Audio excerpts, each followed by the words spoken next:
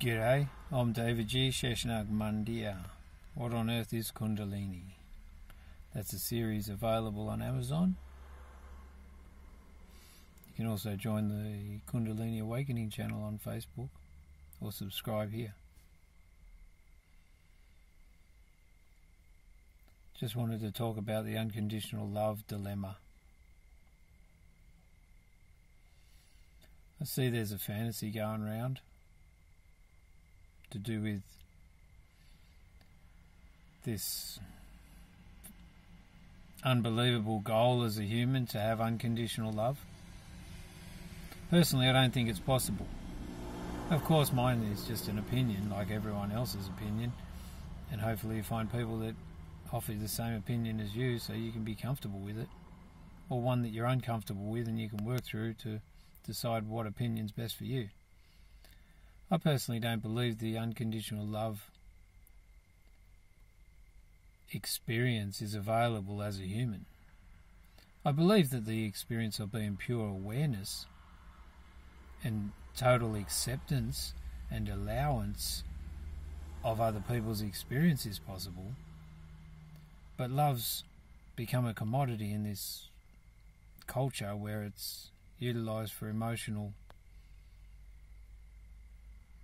benefits or closeness or needs to be met, if you understand what I mean. When you say I love you, like of course you can say I love you. If you say I unconditionally love you, that person who unconditionally loves you is going to be annoyed with you sooner or later. It's just what I've noticed in life. It's like impossible as an imperfect human to be in the state of mind where your heart's open all the time and you're in this totally accepting and loving experience. Maybe it is possible. Maybe my dad unconditionally loves me and doesn't offer a lot of advice and just sits there and listens. I imagine there's some things that I express that aren't his truth, but he has a great ability to accept and allow me to be me. But in a relationship, I found that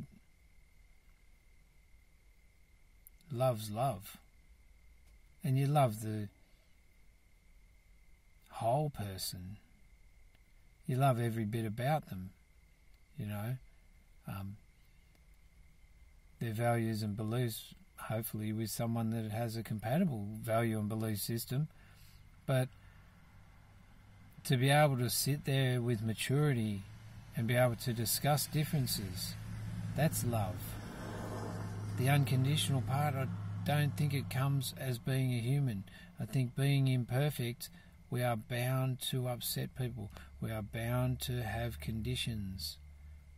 You know, if you know what I mean. I just don't think it's possible. Have you ever thought of an experience where